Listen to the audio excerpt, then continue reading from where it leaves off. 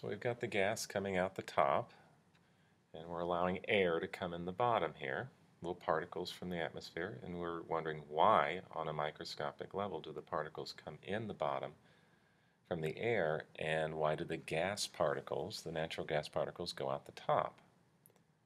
It started with a really large flame in the beginning, and now it's down to just this little tiny blue flame. And we wanted to discuss why the flame's getting smaller and on a microscopic level what is happening with the particles inside the can.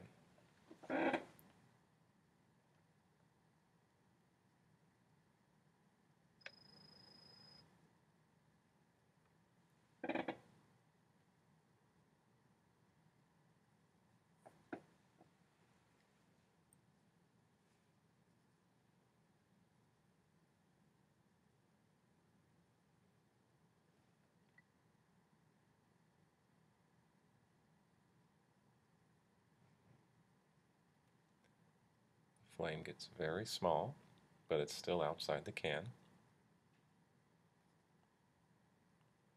And we're wondering what that implies about the particles inside the can. Why is the flame getting so small?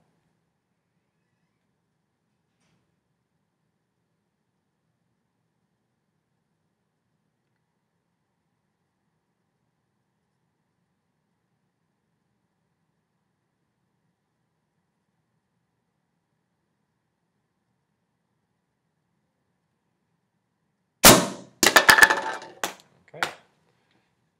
And then we were wondering, why did the flame obviously go inside the can? It wasn't allowed inside the can in the beginning, and then when it got really, really small, something happened on a microscopic level that allowed the flame to go inside the can.